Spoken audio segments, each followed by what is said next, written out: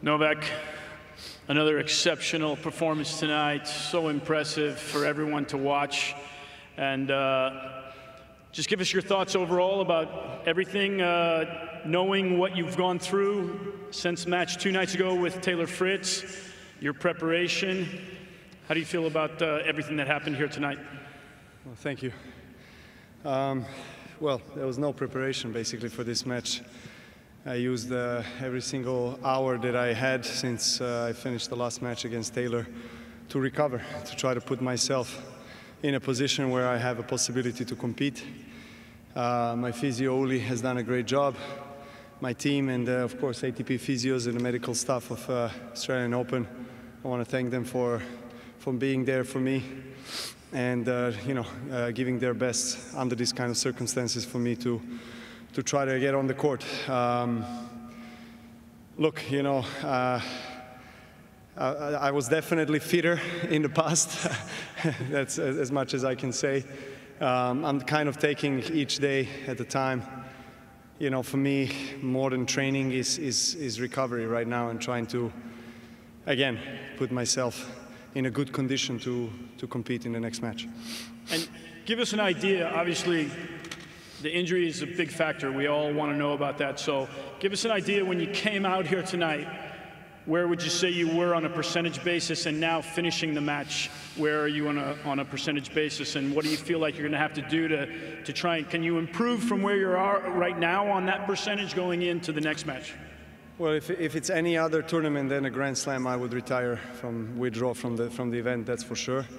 But because it's a Grand Slam, and I want to give my best alongside with my team to try to recover and try to get on the court. Obviously, I didn't know before I finished my warm-up today, 3 hours before I entered the court against Milos here, whether I'm going to play or not. When it warmed up, it was fine. Obviously, during the match today, it was kind of on and off.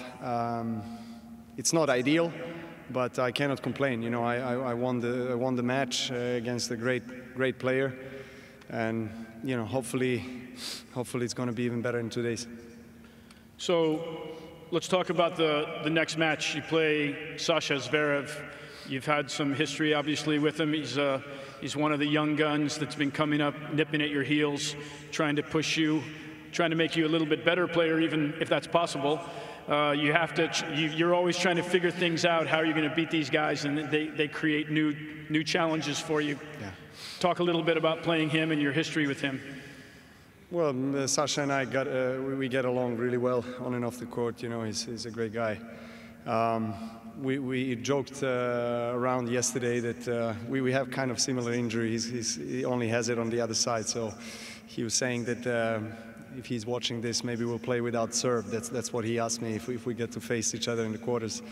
Joking aside, of course, he's one of the top men's players in the last 5 years. I mean, he has won the World Tour Finals. He has been a top 5, top 10 established player for quite a few years right now, even though he's still young, but he has the experience, he has the big weapons, of course, serve.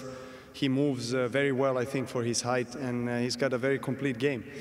We played a very exhausting and close match in the ATP Cup coming into the Australian Open.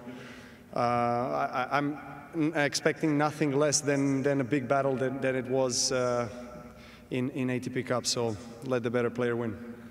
Absolutely. We'll all be looking forward to that. Just to finish up, I want to let you go and get working on your recovery and take as much time as you can, but I got a chance to sit right here to watch the match.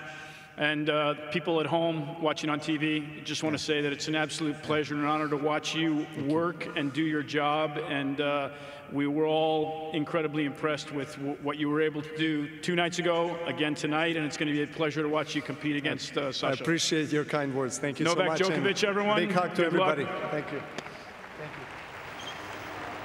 Well, there you go.